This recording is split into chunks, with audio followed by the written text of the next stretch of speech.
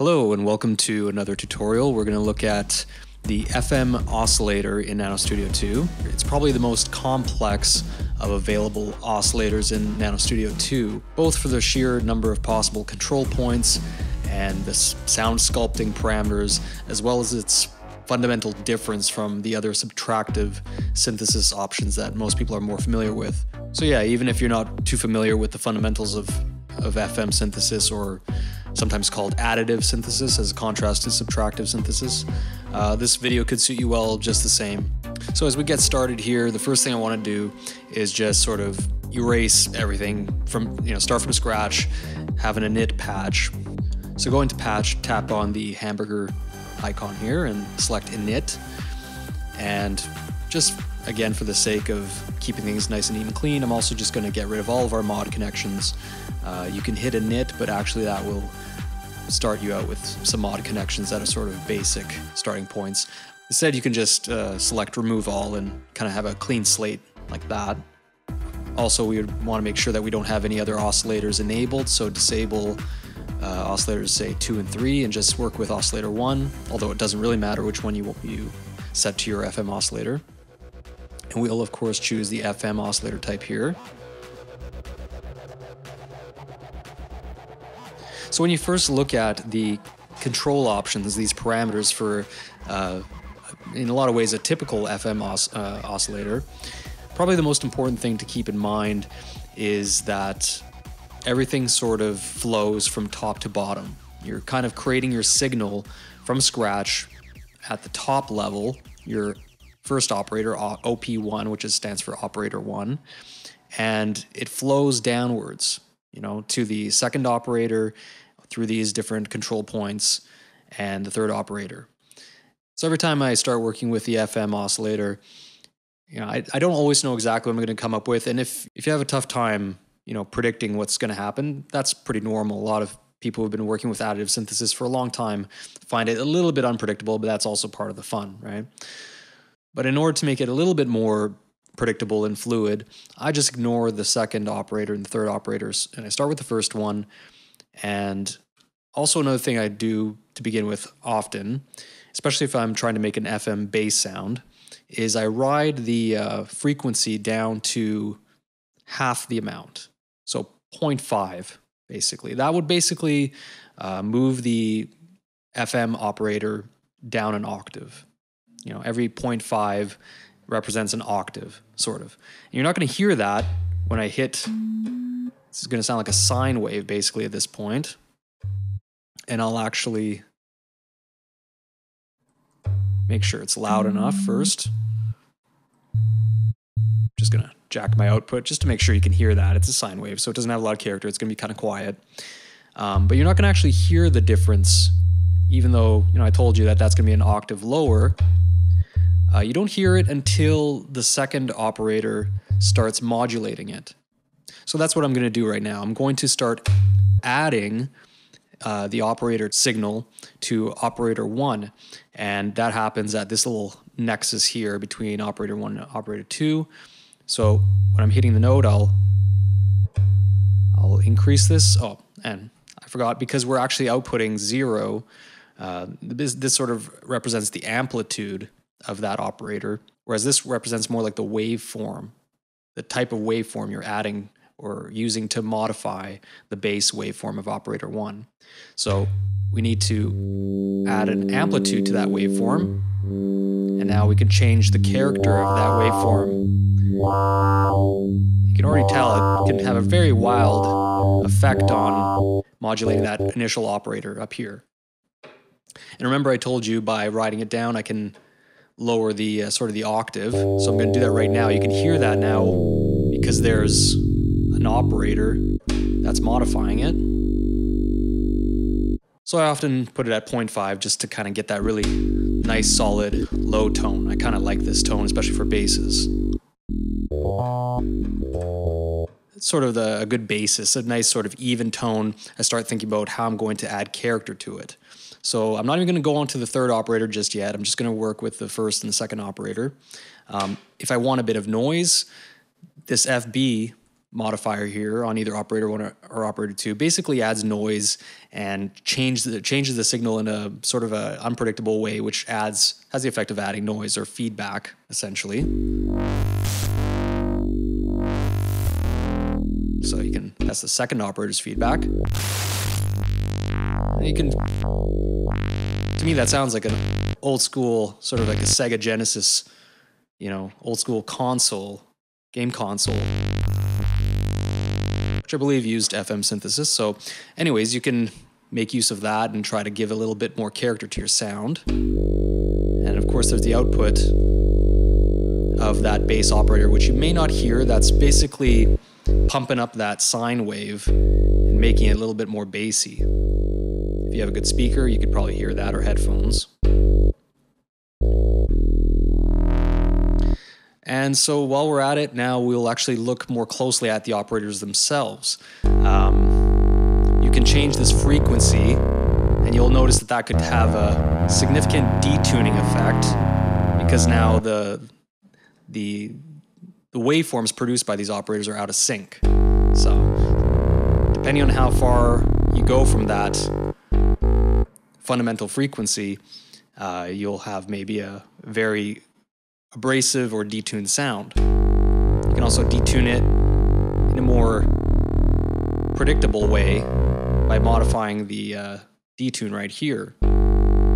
I often like to keep my bass operator as a sine wave, something a little bit more, again, predictable, and a good bass sound that I know isn't going to be just slaughtered unless I add too much noise to the equation. So often I'll go to the second operator and change the bass waveform type. You get a sense of how that affects the modification of the operator 1. So that really depends on, you have more resonant ones. It really depends on what you're going for. If you want to have, if you want to make more like a digital piano sound or something more resonant, mix and match and create some really interesting combinations. Now, the next thing I might consider is modifying the second operator's frequency to create sort of a more harmonic or even dissonant sound in the upper registers. So you can just, it doesn't change it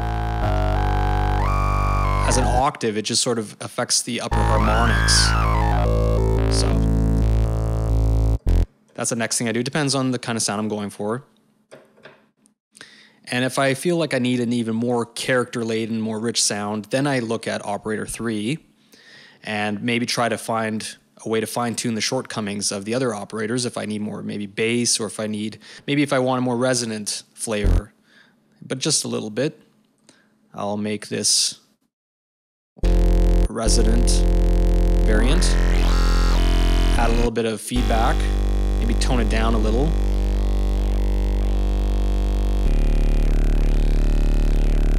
A lot of working with FM is just playing around with it. It's very hard to become predictive with what's going to happen. So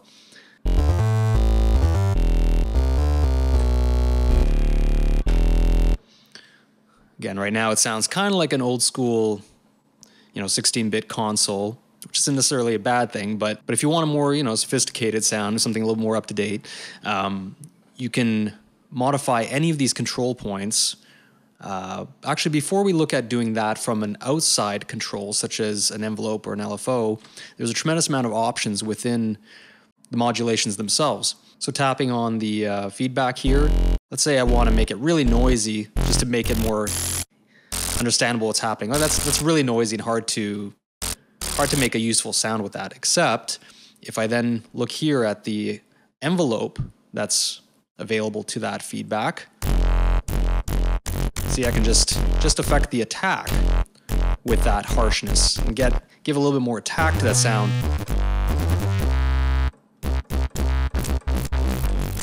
Or I can fade it in with the attack rather than decay. And also there's the scaling options, which we looked at in another video where I looked at the Obsidian high-level overview. So if you need to kind of brush up on that, you should maybe check out that video. So as you can imagine, create quite a wild amount of modulations from this baked-in envelope available to you.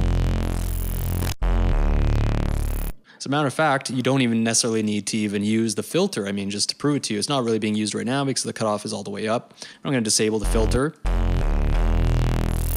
And I'm basically going to try to create a filtered effect, an envelope filter, just using the FM oscillator's envelope options here.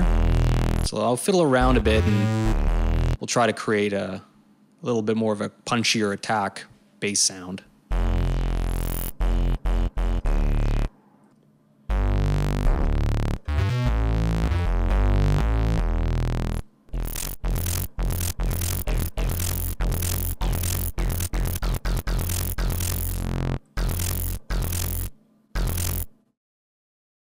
There's way too much feedback there, so I better tone that down.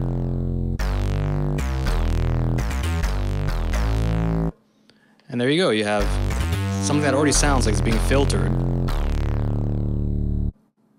And the way I kind of look at how to use these envelopes is I basically fiddle around with the control point and see what it does. I listen to how it modifies the sound, how dramatically it modifies it, and then if I feel like that's gonna achieve what I want, then I look at enveloping it. Even though I was kind of being a little more random as I was showing this to you right now. But why stop there? You know, you have all these other controls available to you that you can set to these control points. So why don't we just go crazy with the LFOs and assign them? I'm not really going to try to make this, you know, into anything good. We'll just see what happens by sort of randomly assigning to these control points.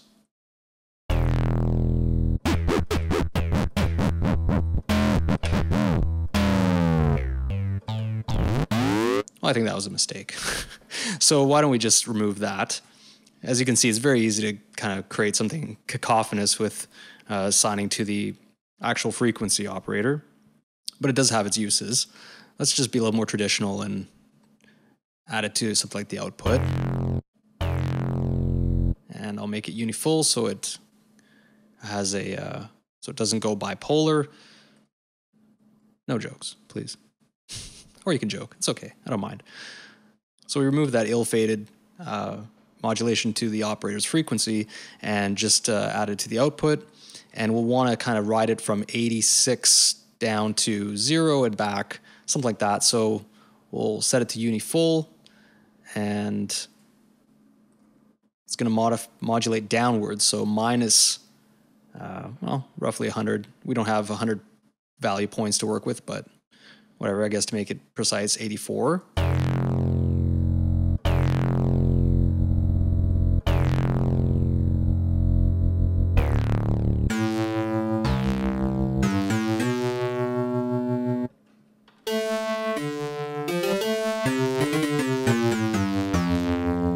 So that creates sort of like a tremolo effect. And now, so let's see where else it could be assigned to that might create an interesting sound. Nope, not much. There we go. That's more like it.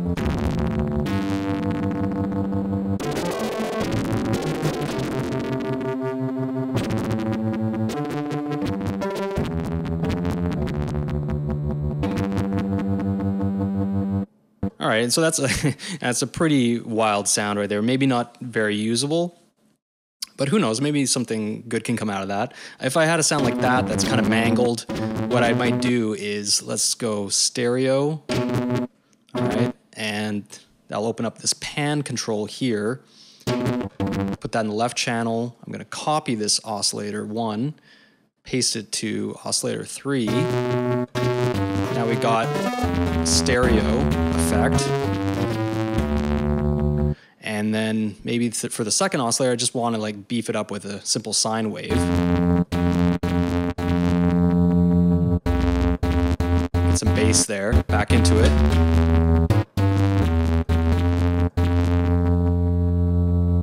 Change this right here and make it a little quieter. Yeah, we haven't even filtered it yet. I mean, we haven't even applied any filters of any kind, at which point I'm sure we can make maybe something really interesting. Let's do it really quick. Filter E and V to the cutoff, ride the cutoff down, filter E and V all the way up. Oh yeah, we got to turn on the filter.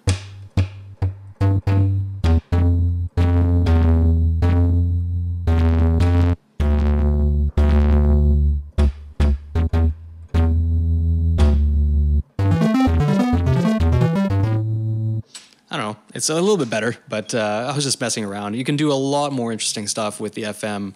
I think the name of the game is just playing around, having fun, and learning by actually having hands-on time. Hopefully this video was instructive in helping you get started with all that. All right, thanks for watching, and I'll see you in the next video.